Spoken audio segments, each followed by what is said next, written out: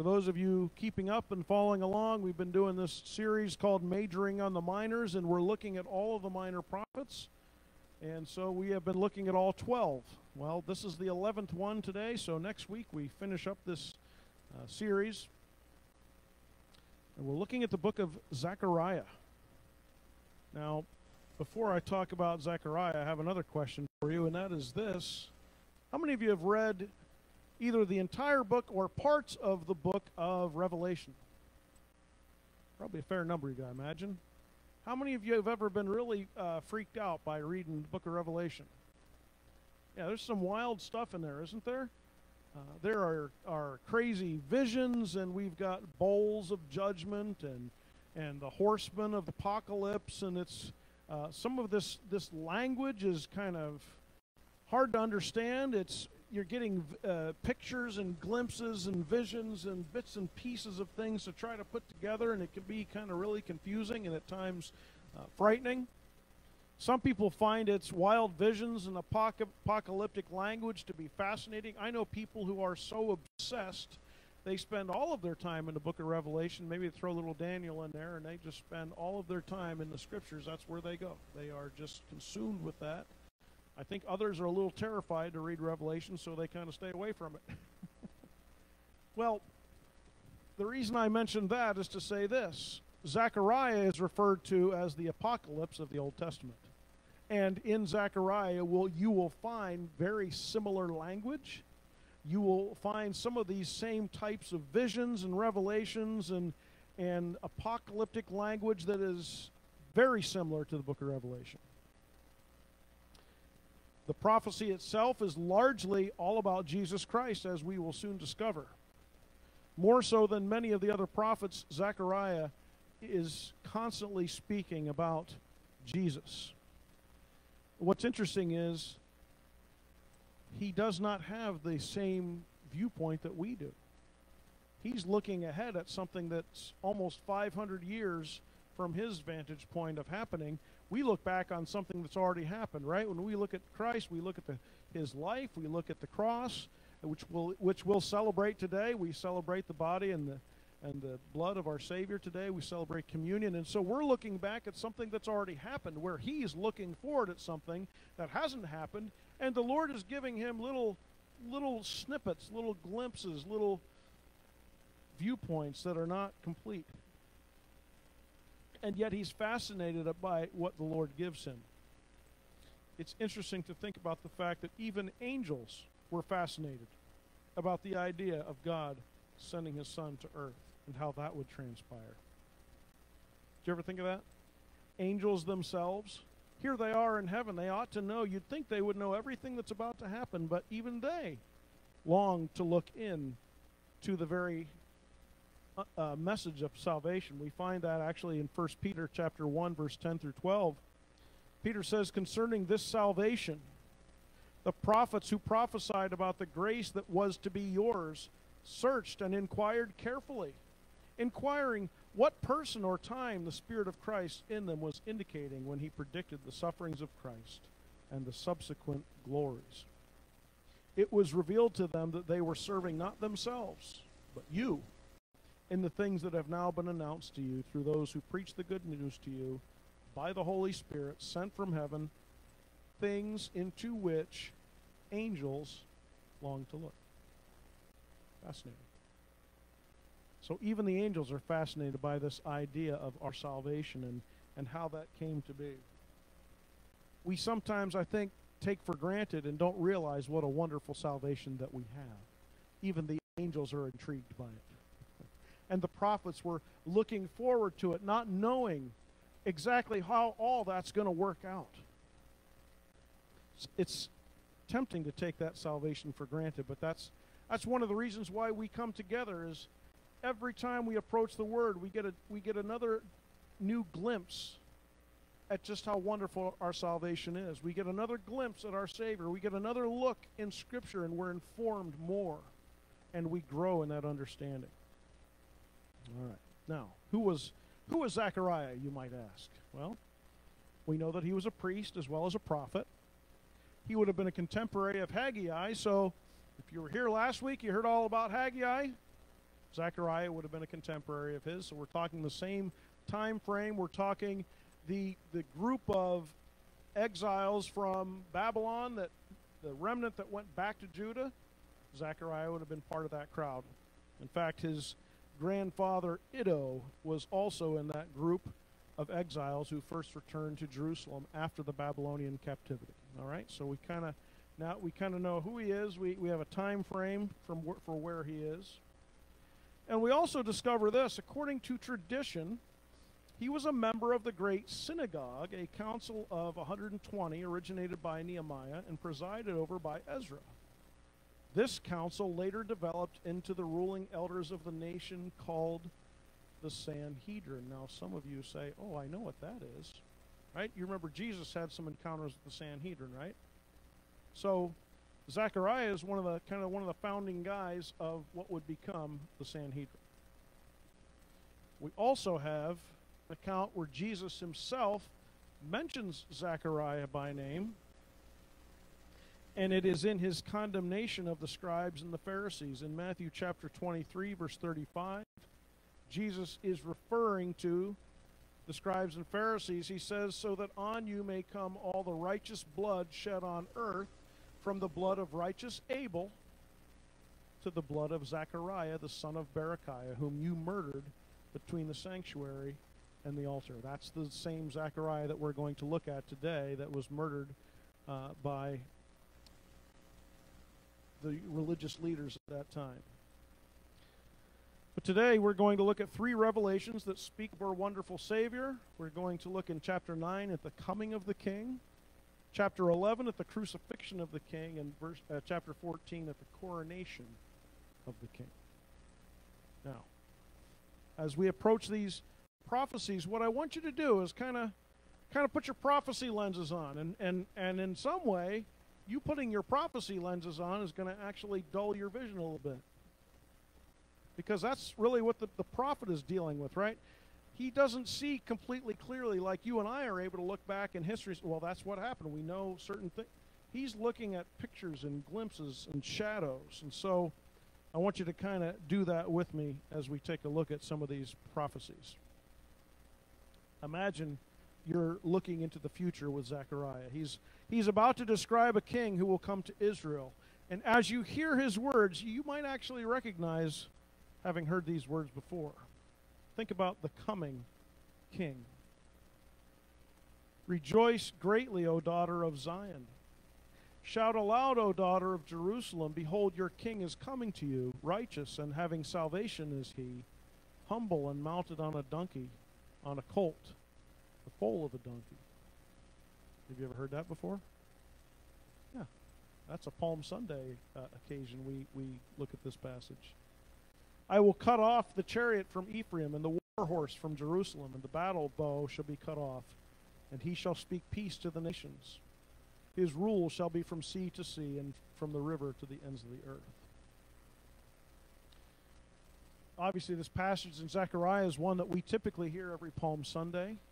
It describes Jesus' triumphal entry into Jerusalem, and in spite of so much that is unknown to the prophet, he knows that this Savior that is coming is a king who brings salvation, he is humble, and he brings peace.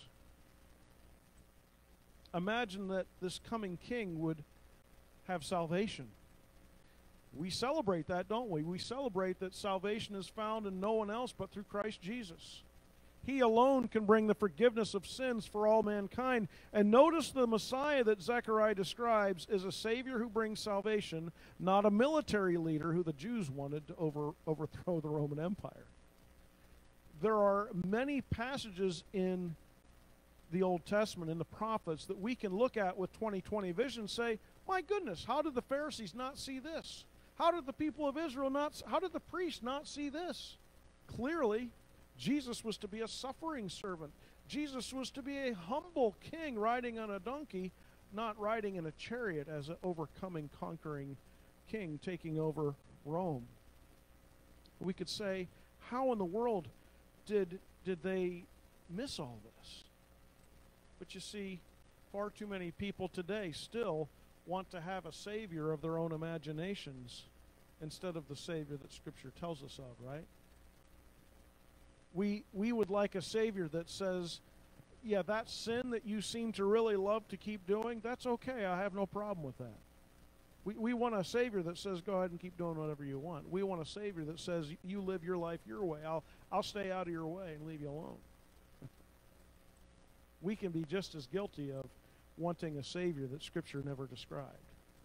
Just as the Pharisees and the priests did the same thing, didn't they? They wanted a Savior who would come and knock off Rome and set them free from physical bondage when he came to deliver them from spiritual bondage and give them true salvation.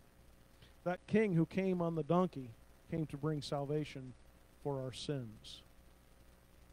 But we also see this idea that this coming king is a humble king. And I love how Zechariah is given this, at least this much in this revelation, that this king that would come would be a humble king. Very different also from the kings of this world, right? A humble king. Philippians 2, 8 through 11 says this, and being found in human form, he humbled himself by becoming obedient to the point of death, even death on a cross. Therefore God has highly exalted him and bestowed on him the name that is above every name, so that at the name of Jesus every knee should bow in heaven and on earth and under the earth, and every tongue confess that Jesus Christ is Lord, to the glory of God the Father. No greater example of humility than the one who would allow himself to be put to death for crimes he did not commit, to redeem people who did not love him. I don't think we could come up with a better definition of humility, could we? That he'd be willing to do that for us still amazes me to this day, that he would love me. No surprise then that he's worthy of our praise. The priests of Jesus' time somehow missed the fact that their coming Messiah would be a humble servant, not a military leader. But Zechariah himself prophesied that that's exactly what he would be, a humble king. And it also says here that in verse 10 that his coming would speak peace to the nations. In Isaiah we find Jesus described as the Prince of Peace, right? Zechariah says he speaks peace to the nations, and we recognize that only in the eternal reign of Christ will we ever find peace on earth. To some degree or another, over eons of time, there's been more peace and less peace, right? Depending on what nations are in control and what things are going on. But there's never been complete and total peace, because without Christ, there can't possibly be. However, where can we encounter that peace? Within each one of our hearts, right? We understand peace from the standpoint of being made right with God. We now have peace with God, and so we are no longer in terror from God, because we know that we've been made right through faith in Christ. And so peace is something that is given to us individually, but we do look forward to that time when all nations will yield to the King of Kings, and there will be peace ultimately on earth. But a fascinating look at a coming king, pictures and glimpses from the prophet Zechariah, who speaks of this coming king who will be humble, who will speak peace, who will bring salvation. Now, not only did Zechariah get a picture of Jesus as the coming king, but he also describes the crucifixion of the king. Again, I want to help you here, because we need to understand we're reading apocalyptic prophecy, and it's a complex blending of glimpses and pictures. But again, hear with me the words of the crucifixion from the standpoint of somebody looking from 500 years away, looking into the future. We're going to look at chapter 11, verses 7 through 14. So I became the shepherd of the flock, doomed to be slaughtered by the sheep traders. And I took two staffs, one I named Favor, the other I named Union, and I tended the sheep. In 1 month I destroyed the 3 shepherds, but I became impatient with them, and they also detested me. So I said, I will not be your shepherd.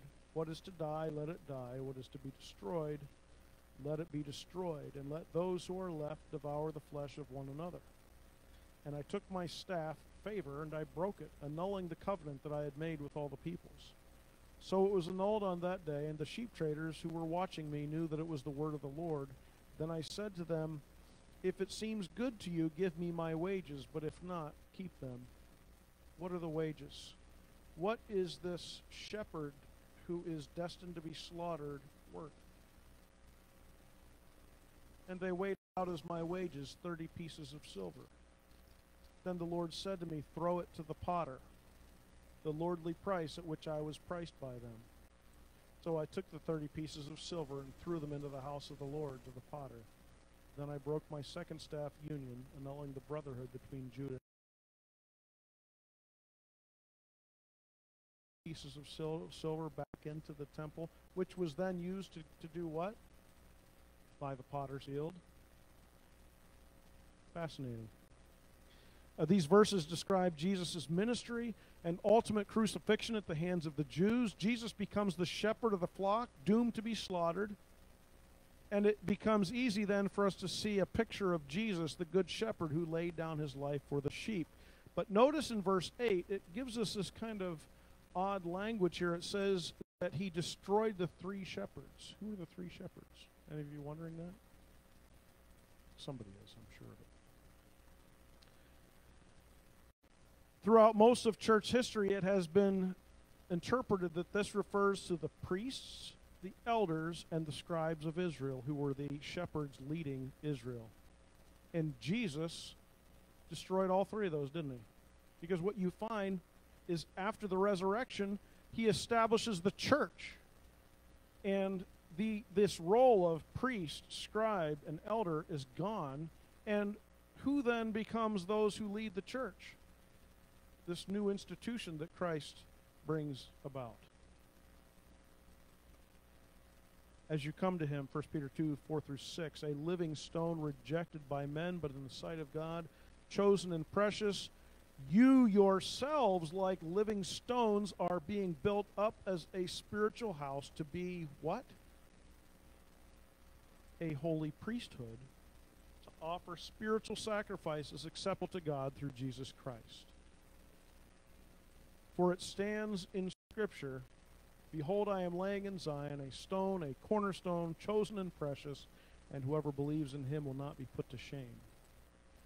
Zechariah prophesies that Christ will come and will put an end to the false leadership of the priests, the scribes, and the elders, and replaces it with the priesthood of all believers. Now, this is a beautiful thing of wonder that to this day is a beautiful thing about the church. Do we have things like pastors and deacons and trustees and things that have people that have delegated responsibilities? Yes. Where's the ultimate authority in the church? It's found in everyone together being able to hear God's voice speaking to them and through them. That's one of the amazing things about the church, is that God speaks to every single one of the people through his word and through his spirit. And so it isn't that, well, you know, we have a pastor, and the pastor, he hears from God, and that's it. No, not at all. God speaks through Ron, and God speaks through LaRue, and God speaks through Rose, and God speaks through Preston, and God speaks through Liz, and God speaks through Bart. Why? We're all part of the same body.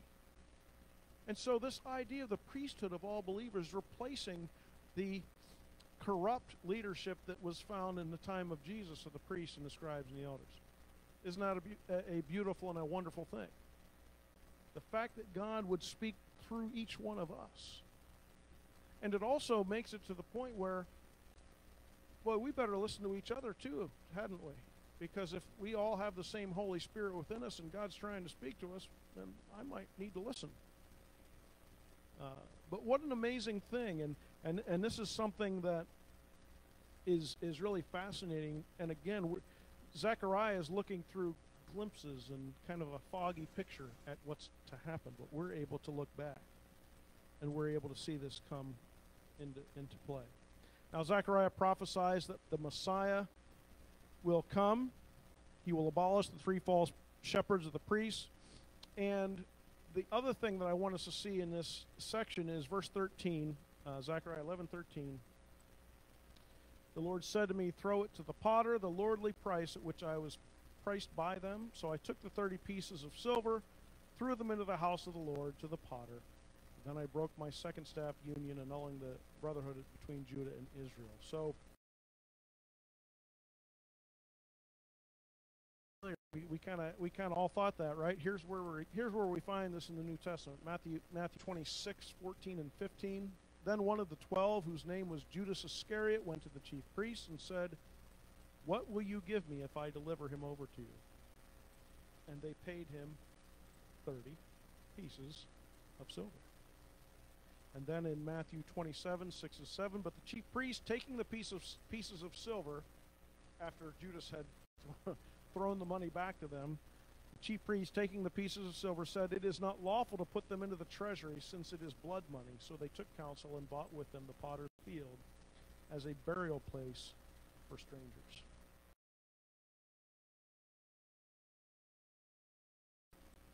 In this prophecy about the crucifixion of the king, found in Zechariah chapter 11.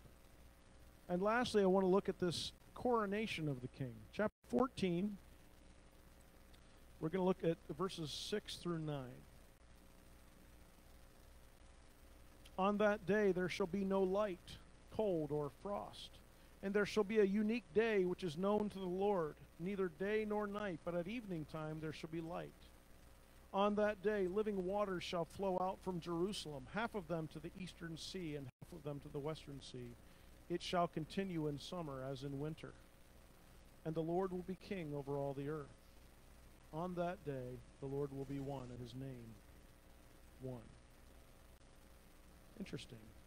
Description of living waters. Description of day during nighttime. And the description of one who has now been coronated as king and rules supremely over all. What do you think he might be describing here? Anyone? This is a picture of heaven. This is the time where there's no more war, there's no more struggle, there's no more sickness or darkness. But we're talking of heaven, light even at nighttime, living waters flowing, the Lord being king over all the earth. Remember how I said Zechariah and Revelation are kind of similar? Then the angel showed me the river of the water of life, bright as crystal, flowing from the throne of God and of the Lamb, through the middle of the street of the city. Also on either side of the river, tree of life with its 12 kinds of fruit, yielding its fruit each month. The leaves of the tree were for the healing of the nations. No longer will there be anything accursed, but the throne of God and of the Lamb will be in it, and his servants will worship him. They will see his face, and his name will be on their foreheads, and night will be no more. They will need no light of lamp or sun, for the Lord God will be their light, and they will reign forever and ever. Through glimpses and pictures, the great prophet Zechariah has now shown us our wonderful Savior, the King who came, the King who was crucified, and the King who invites us to his coronation. Which leaves us with the question, are you ready to go to meet him? Those who go to this place that is described both in Zechariah and Revelation are those whose robes have been made white. How does that happen? Because they have confessed their sin and repented of it and placed their faith in the sacrifice that Jesus made on the cross for us. That's how. Let's pray. Lord Jesus, we thank you for your word, and we thank you for these glimpses, these pictures that were given to the prophets as they looked forward in time at the great salvation that we would now encounter and celebrate. We thank you, Lord, for the fact that you have fulfilled those prophecies, and you have come, and you have shed your blood and provided forgiveness of sin and eternal life to all those who would repent and place their faith in you. Thank you for the hope of eternal life, that we could be a part of the coronation of our Savior and be with you eternally. Thank you for the promise of your word. In Christ's name. Amen.